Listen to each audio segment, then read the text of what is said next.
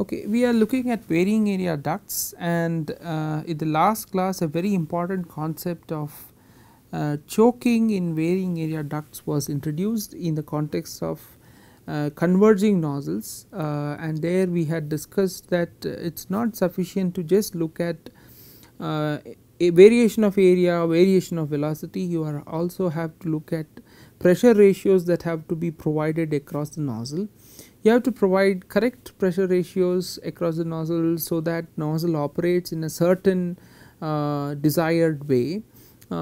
If pressure ratios are changed, then mass flow rates can change, but mass flow rate will not change infinitely. There is a limit, and that limit is when at the exit of the convergent duct the Mach number becomes equal to 1. When that happens, there is a information cutoff, because no pressure information from downstream can propagate upstream. The upstream portions of the nozzle will not know that there has been a change in downstream pressures, and as a consequence everything else becomes constant, like mass flow rate becomes constant for given stagnation, pressure, temperature conditions. But if you change stagnation conditions, automatically mass flow rate and pressure at the exit will change.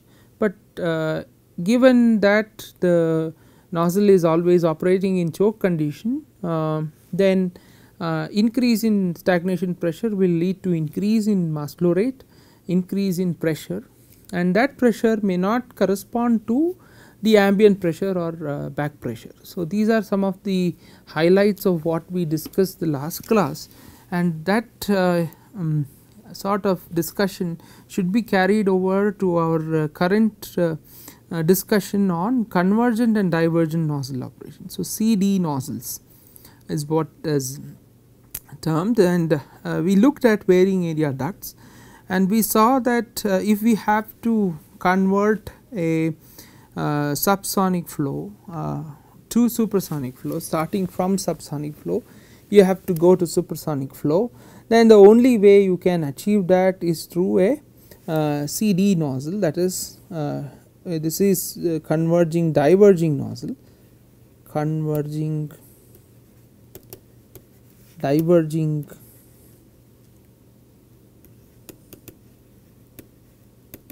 nozzle or CD nozzle. So, you can see the schematic of a CD nozzle given over here.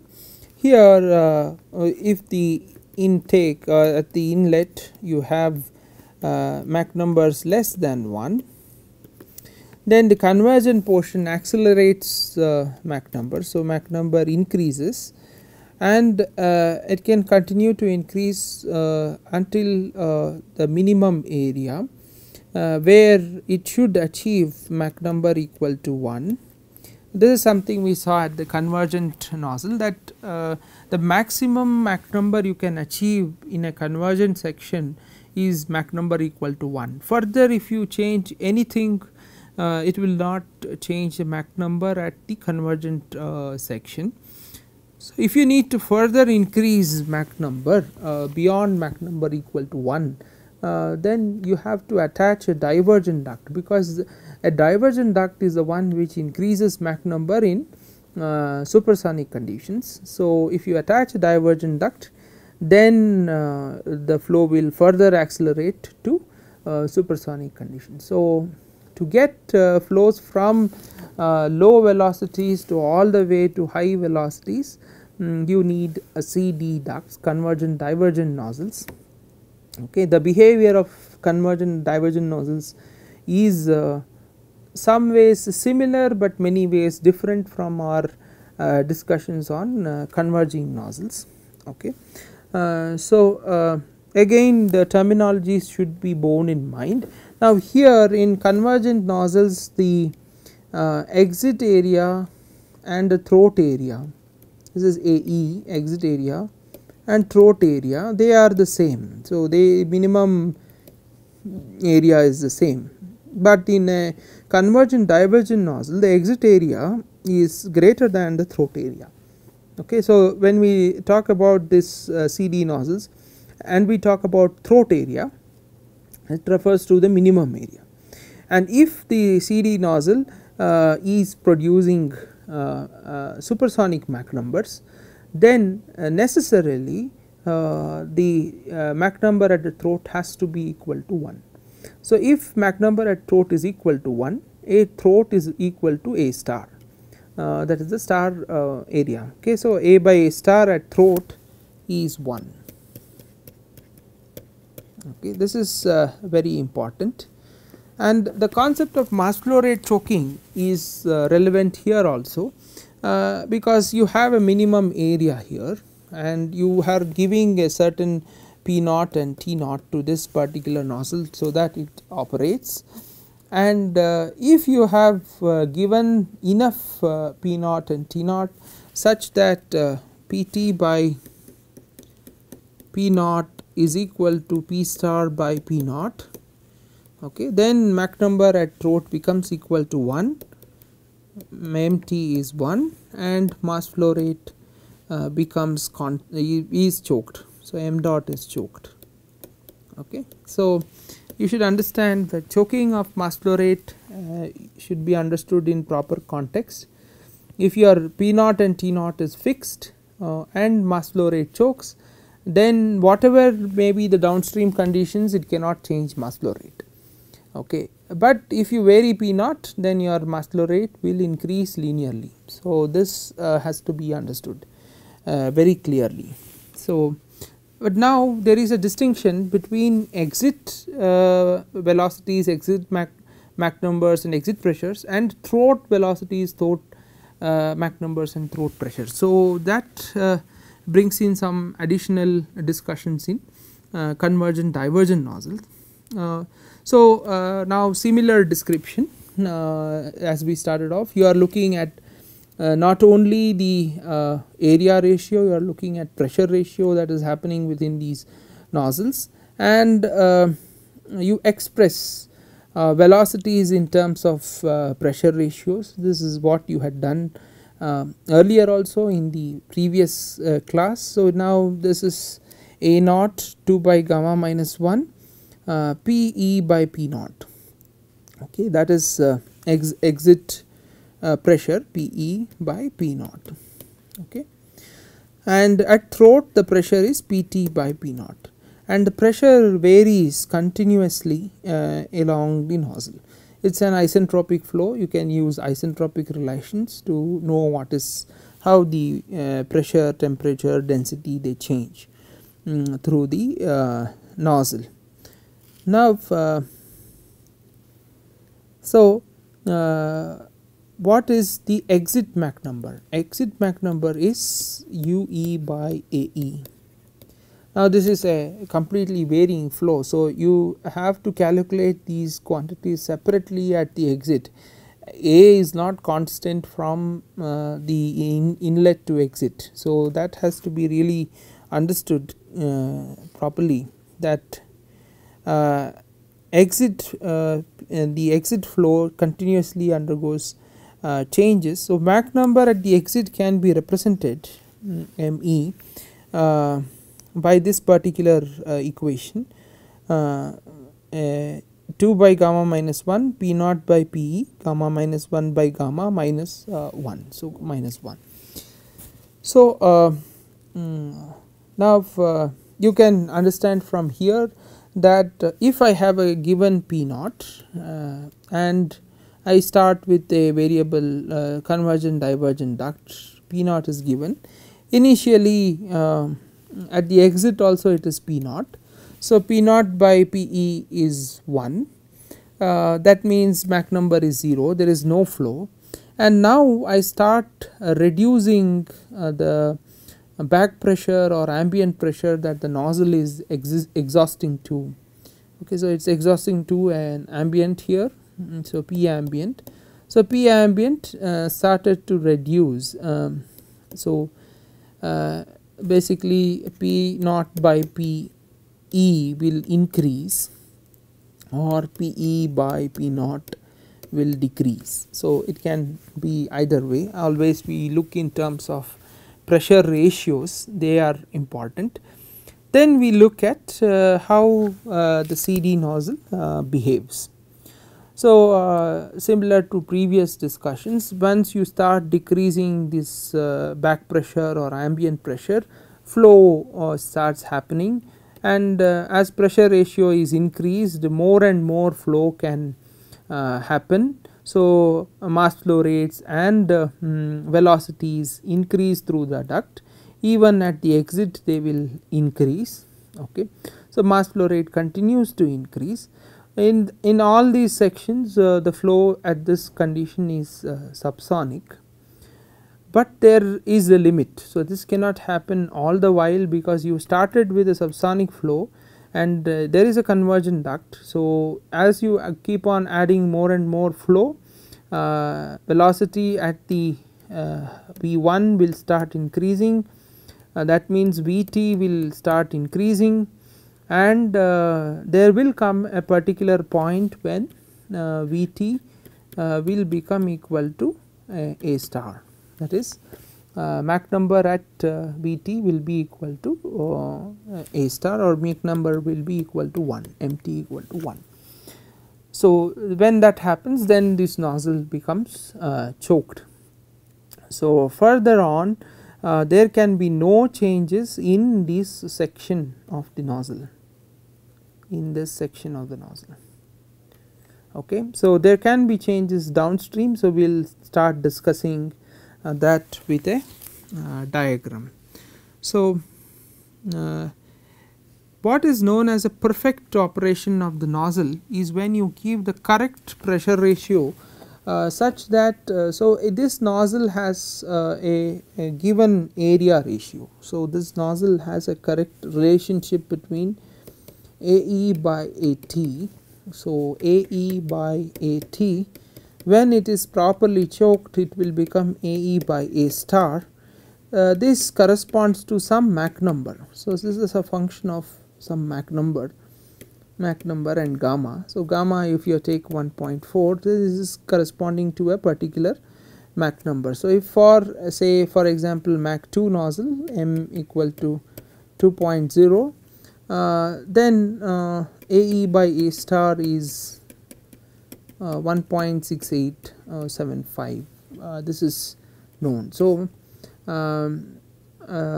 if you have a nozzle with a given area ratio, it should produce a Mach number of 2.0, but when will it produce Mach number of 2.0? It will produce a Mach number of 2.0 when you give the appropriate pressure ratio across it, and that pressure ratio is you can calculate Pe by P naught, that will be 1 plus 1 gamma minus 1 by 2 square whole power gamma by gamma minus 1.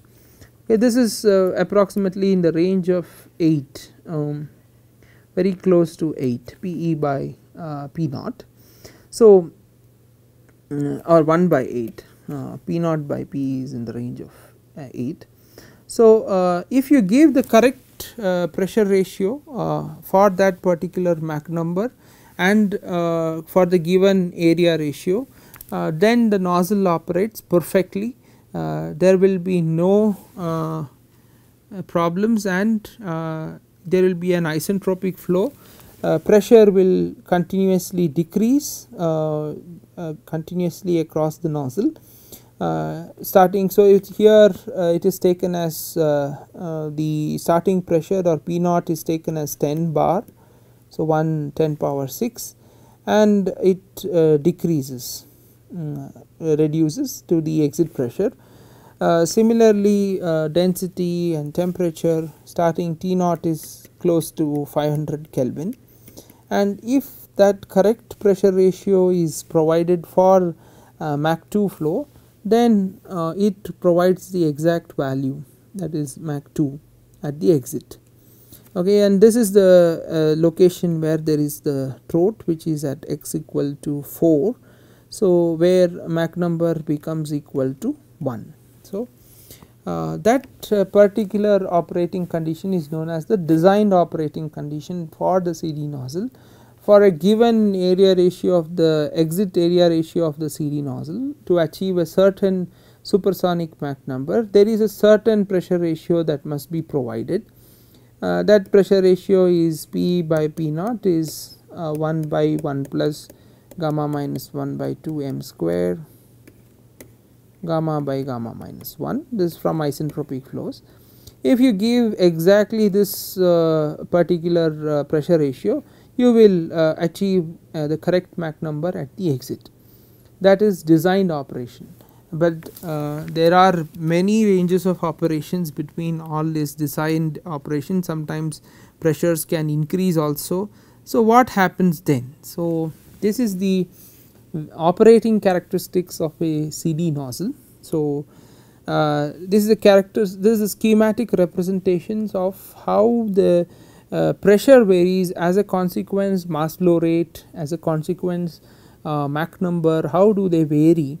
In this case we are considering that we are having a fixed P naught is fixed, and P naught is fixed at a certain value, and P ambient or P back pressure is reduced. Okay. So when we start, the way we start this is that you start that with the same pressure as P naught, then there is no flow across the nozzle, and then P ambient is reduced. When it is reduced, the mass flow rate starts increasing, velocities increase, okay, they can continue to increase, and pressure decreases all through the nozzle. So very smoothly it decreases, an isentropic flow. It smoothly decreases all through the nozzle. So you consider one specific case. So the inflow is now subsonic. Okay. So it is a convergent area, the velocity increases, but the pressure ratio that has been provided is not sufficient to choke the nozzle at minimum area. That means at minimum area, first condition is minimum area at a throat area, Mach number is still less than 1. That means mass flow rate is not choked. So it is still subsonic, and then it faces a diverging area. That implies that now the pressure will start increasing in the diverging area, Mach number decreases. So that is the plot that is given over here. Okay, the mass flow rate is less than choked mass flow rate for that particular nozzle. Now as you continue to decrease P ambient, you will get various plots here, but they will all be not choked. Okay, so you can see that mass flow rate will continue to increase, but once it achieves that particular P star value at the throat. Okay, so at the throat it has achieved P star. That means mass flow rate becomes choked, mass flow rate becomes a constant, and there can be no change to the upstream condition. So all the cases between these 2 points, right. So these 2 points you can continuously have a change in pressures, okay, in the upstream as well as downstream, but the moment the Mach number 1 is achieved at the throat, upstream does not change, upstream of from the throat will not change. So this particular point, when the first choked condition is achieved at the throat, is known as the first critical point of CD nozzle operation. But does that mean that you will get supersonic flow immediately? No, because you do not, so for getting complete full supersonic flow, your ambient pressure must be much lower, corresponding to that particular Mach number. So if that is not satisfied, then the flow will continue to remain subsonic in this region. So that when first critical point is achieved, flow increases from subsonic speeds, becomes Mach 1 at the throat, and then it becomes subsonic at the exit in an isentropic fashion. Okay. So that is first critical condition. Now the further pressure is increased, pressure is decreased, ambient pressure is decreased, As ambient pressure continues to decrease, we first talk about the next critical point, that is, you decrease ambient pressure to such an extent that the flow now accelerates in the divergent section. It becomes supersonic. So, the flow accelerates, and it can continue to accelerate until the exit, because now see, once the flow becomes supersonic, the downstream conditions do not affect the upstream so easily. So, it can go all the way supersonic till the exit of the nozzle, okay, till the exit. So, that is Mach number equal to it will just be achieving Mach 2 at the exit, but if the pressure condition do not satisfy the required pressure condition for fully optimally expanded flow, which we have discussed just the previous case, then what happens is you get a shock at that point. Okay. We consider the maximum limit is that you consider a normal shock occurs over there. So, immediately the flow becomes subsonic after the normal shock. So, that particular point where you have full expansion in the divergent portion to the exit Mach number according to designed area ratio, but a normal shock stands at the exit, converting it into a subsonic flow. That condition is known as the second critical point. Okay. And third critical point is when there is no shock, it is a completely shock free flow. You have provided the correct ambient pressure for a designed operation. So, that is the third critical point. That third critical point is over here.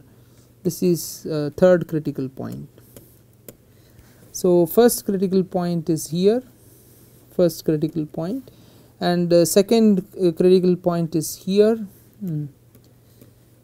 critical point where you get full supersonic flow in the divergent portion, but at the end a normal shock stands, and third critical point is when there are no shocks. Okay, and it is a correctly expanded flow. Now, there are other conditions in between these critical points. So, if you consider, so once the nozzle gets choked and you start decreasing pressure after the first critical point, you continue to decrease pressure. Now, what happens is there is a possibility that the flow can accelerate in the divergent portion. So, it continues to accelerate here. Okay. But the downstream pressure conditions do not support a fully expanded supersonic flow. So, in order to match the downstream pressure conditions in the downstream, shock waves form in the duct. You can get a normal shock in the duct, and the normal shock can position itself along this duct, and then after the normal shock Mach number becomes less, it becomes less than 1, and then you have an increase in pressure because it is a divergent duct, it is a subsonic flow.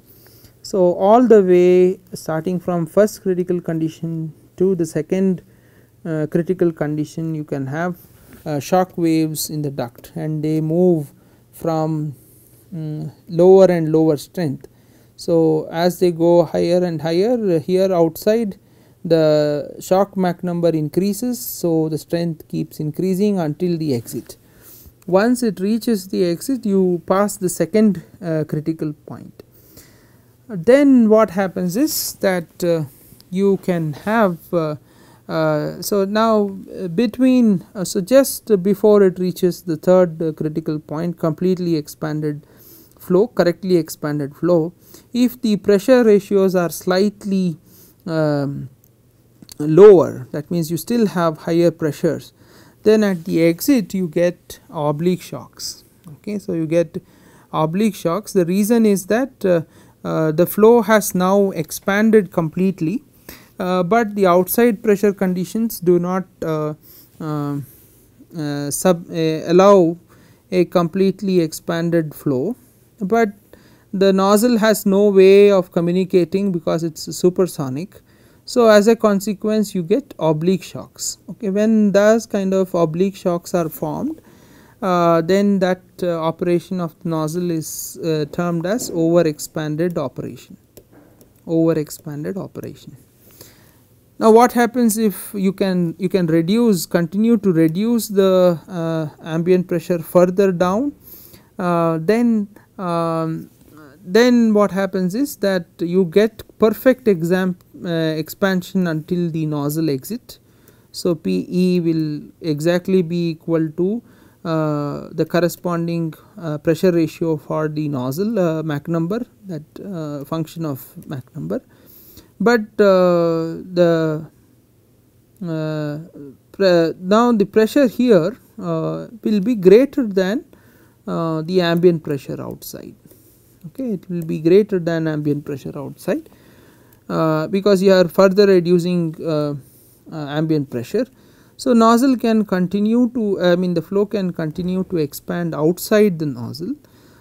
So, it expands by using a series of expansion waves, and that operation is called under expanded operation. If these oblique shocks becomes very strong, they can move within the nozzle and can cause the jet to be separated from the nozzle. This is a interaction due to the shock and the boundary layer. That is called severely overexpanded nozzles. Okay, severely overexpanded operation. So, here is a schematic of all that we had discussed till now. First condition here, when flow is completely subsonic, back pressure and exit pressure should be the same. Okay. Second condition is that the flow accelerates to Mach number equal to 1, but is subsonic at the exit. There is no case for the back pressure does not support a fully supersonic flow. The third case is that you have continued to reduce the back pressure, but it is not sufficient to produce full supersonic flow. Therefore, you have shock waves in the duct. Even now the exit velocity is subsonic. So, it satisfies Pe is equal to Pb. The final limit of this is that you get a normal shock right at the exit. So, here completely it expands to supersonic flow, but right at the exit it becomes subsonic. Even at this condition Pe is equal to Pb, but beyond this condition if you decrease back pressure, then Pe is no longer equal to Pb, need not be equal to Pb. There is a perfectly expanded condition where Pe equal to Pb, that case where there are no shocks, completely supersonic flow, that is optimally expanded. But if it is not optimally expanded, then you have two cases: over expanded nozzle operation and under expanded nozzle operation. So, in over expanded nozzle operation, the exit pressure is less than ambient pressure or back pressure. So, in order to match pressure, oblique shock waves form. In under expanded nozzle operation, the exit pressure is greater than the back pressure. To match the pressure conditions, expansion waves form. So, this is what we had discussed. So, the over expanded operation, this picture should remind you of what we had discussed in the class on oblique shock wave reflection. So, this is exactly what happens to the jet after it leaves the nozzle when it is in over expanded condition. So, in over expanded condition P1 is less than the ambient pressure, at this boundary of the jet and the ambient, always pressure should be equal to P ambient. Okay, so this is known as the free pressure boundary. These oblique shock waves come in, and this is a symmetry line. So here flow has been deflected towards, so it has compressed. So you see that the area of the flow has decreased, but then it cannot go on doing this because it reaches the center line. So again further a reflected shock is formed, so that it turns the flow parallel. So when the flow passes through two such shocks, you will find that P3 is greater than P ambient. So as a consequence, at this point of interaction of the shock with the free pressure boundary, it has to reduce pressure, so that in P4 it still remains P ambient, and as a consequence you get the expansion waves. Similarly in under expanded jets, you can look at it in the sense of just the reverse. P3 is greater than P ambient. So to match pressures, expansion waves form. This is the expansion waves continues to expand the jet.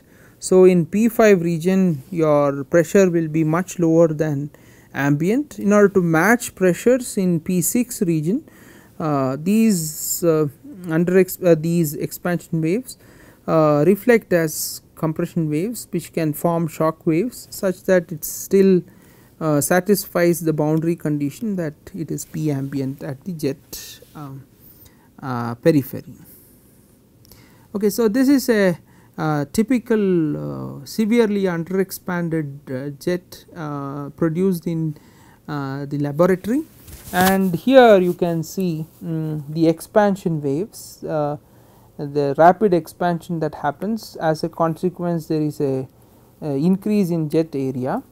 Lot of expansion waves are produced over here. These expansion waves go and meet the boundary of the jet over here, and they form compression waves, and these compression waves actually coalesce together to form a shock here, and that is the barrel shock here. Okay. These shock waves are interacting in such a way that they cannot form a very regular kind of reflection that we just saw previously. It forms a Mach reflection. So this is known as Mach stem. So this is a case of a severely under expanded jet. So you can have cases where oblique shocks can move at corresponding pressure ratios into the nozzle and separate the jet out of the nozzle because of interaction of shock wave with the boundary layers along the jet. So that these form the various different operating regimes for a convergent divergent nozzle, and what we will do is understand them in more detail by doing a particular problem in the next class. So so that you get clear about the relationship between area ratio, pressure ratio, and the way the nozzle operates. Okay. So with this we close on how a CD nozzle works, various operating conditions, and their relationship with pressure ratio and area ratio. Thank you.